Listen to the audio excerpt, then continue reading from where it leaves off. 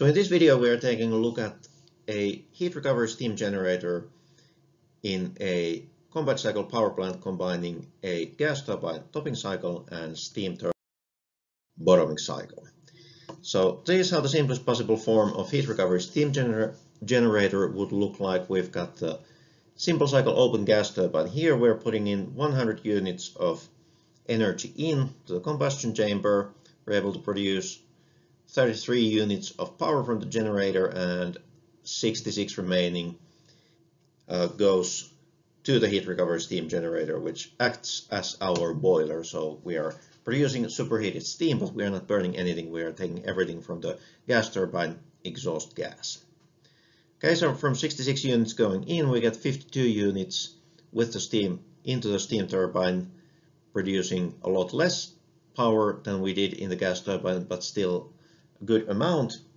We dump most of the energy out to the environment in the condenser, as we remember from the steam power plant lectures, and the condensate has some residual energy that we cycle back here.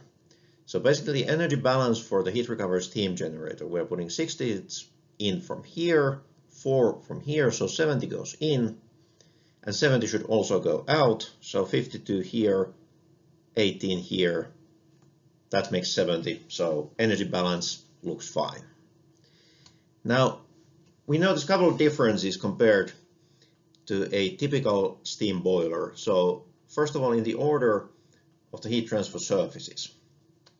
Okay, we remember that in a typical steam boiler, the furnace is the place where we have the highest temperatures, and in fact we have so high temperatures that we have to put the most effective cooling there, and the most effective cooling is by steam generator surfaces.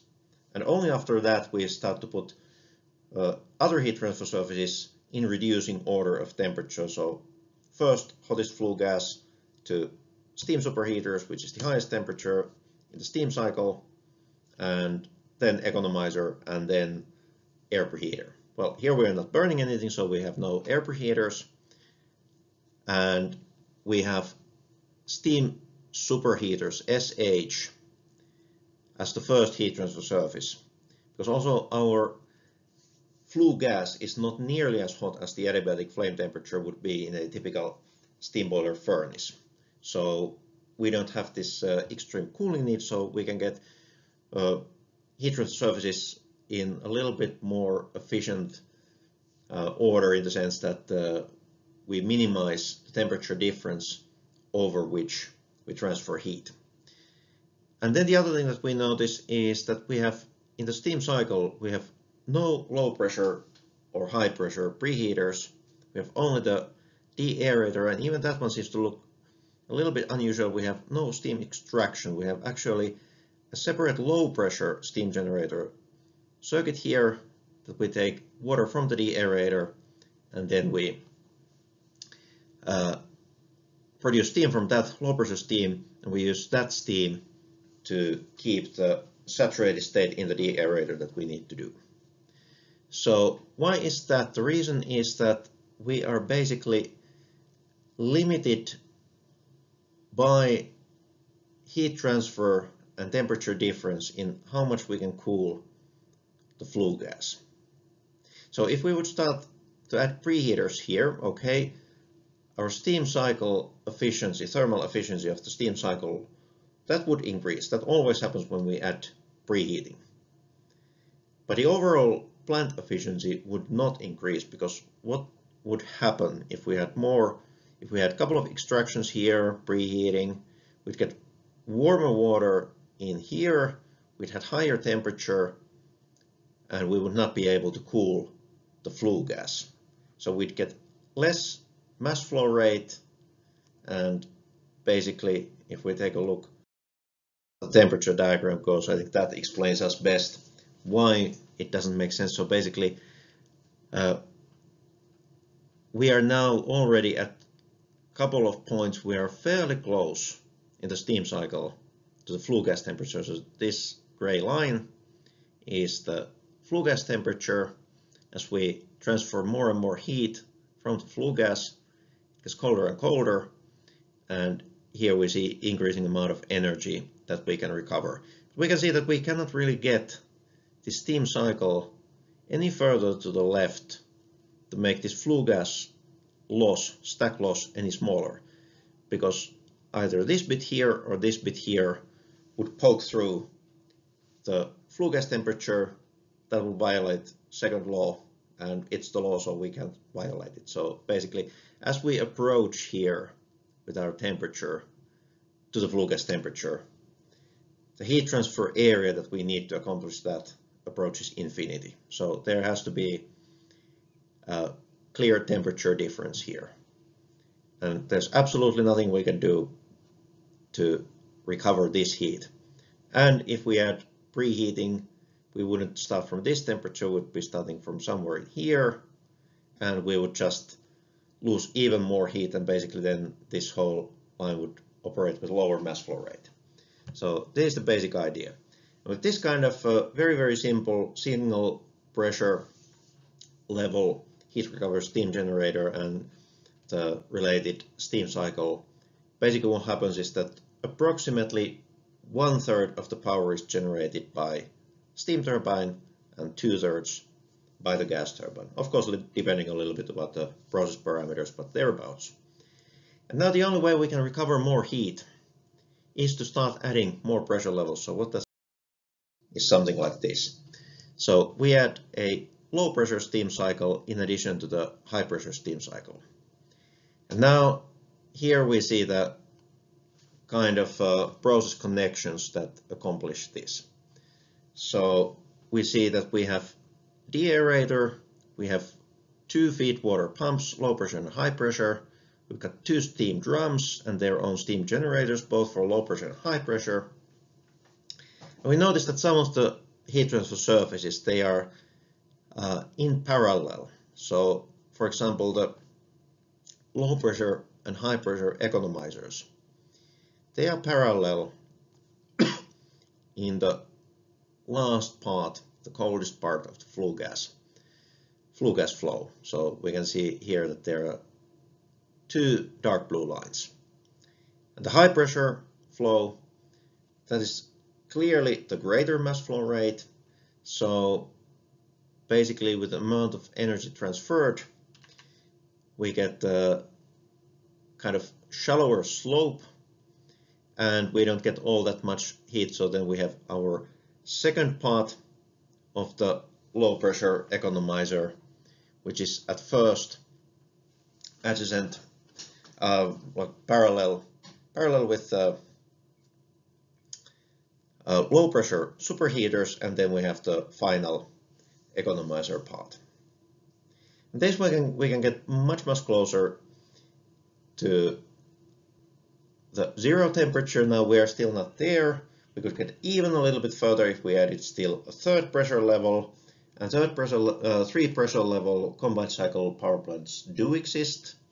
We get just a little bit more, but that is as much as it basically makes sense to add. So if we would add 4, yes, of course, 4 pressure level would produce slightly higher efficiency than 3, but the addition would be so marginal that it would not be worth the extra complexity. So nobody has built or seriously even considered 4 pressure levels, but 3 pressure level is not even unusual. And basically the difference between heat recovery steam generator and a conventional steam boiler in terms of what limits our stack temperature, how low we can bring it, is that here we are heat transfer and second law limited. In a typical steam boiler, we are usually not limited by those factors, but by the fact that our coldest heat transfer surfaces, we usually want to make sure that there is no risk of condensation in those parts, because if we are burning fossil fuels, typically condensation would produce sulfuric acid. If we're burning biomass, it will produce hydrochloric acid, and both will either require very expensive materials or produce quick corrosion, and neither one of those we want, so we keep temperatures high. Here, gas turbine flue gas, most of it is just unburned air, and what is flue gas, there is next to no chlorine, sulfur, or any other nasty compounds. So basically we are we're not really limited by acid condensation here, as long as we have low sulfur fuel. If we have high sulfur fuel, then we start to be also limited, not as badly as if we would have a furnace burning similar sulfur content fuel, but if we have a high sulfur fuel oil, for example, that we are burning here in the gas turbine, then it would start to make, then it would be a little bit limited here, and then it would start to make sense to add maybe 1 or 2 low pressure preheaters, because anyway we can't cool it all the way down, so we might as well improve the efficiency a little bit here. Still, we would not have nearly as many preheater stages as in a typical condensing power plant, simple steam cycle, but we might have a few. And this would be how it might look in this case. But as I said, this is typically not the case. Usually we're burning natural gas, very little to no sulfur, or light oil, again typically very low sulfur. Now, one last thing, it was just mentioned that we basically have in the gas turbine flue gas, we have mostly unburned air. What that means is that we can basically quite easily produce more temperature, more heat by additional firing after the expansion in the gas turbine part.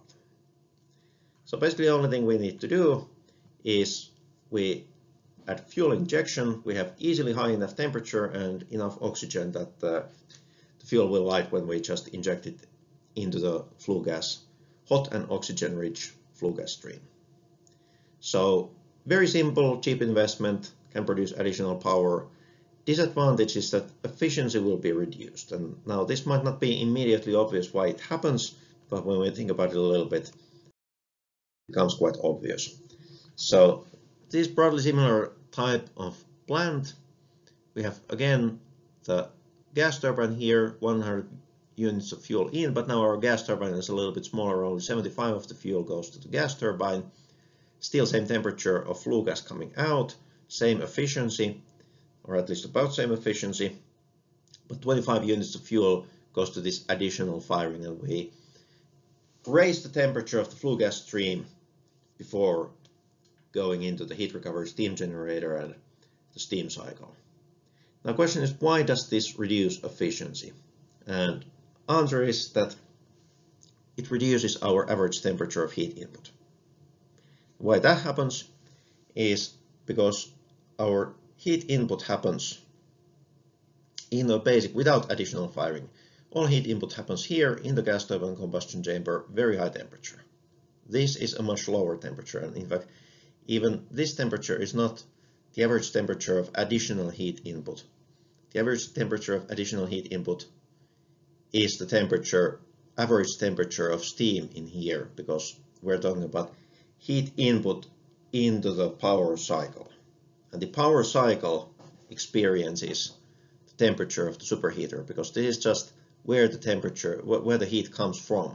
The relevant temperature is that of the power cycle, and that is only the steam. It makes no difference to the power cycle efficiency if we transfer heat into it with very high temperature gas and high temperature difference, small heat transfer area, or very large heat transfer area and smaller temperature difference. For the power cycle efficiency, the only thing that matters is the temperature of the work fluid. And our temperature of heat rejection remains the same, so thus average temperature of heat input goes down, heat rejection stays the same, efficiency must come down. And now, as we add more and more additional firing, our entire power cycle starts to resemble more and more a conventional steam power plant. Then it starts to make sense to add more and more preheater stages, and our overall efficiency is going to approach the typical steam cycle efficiency more and more.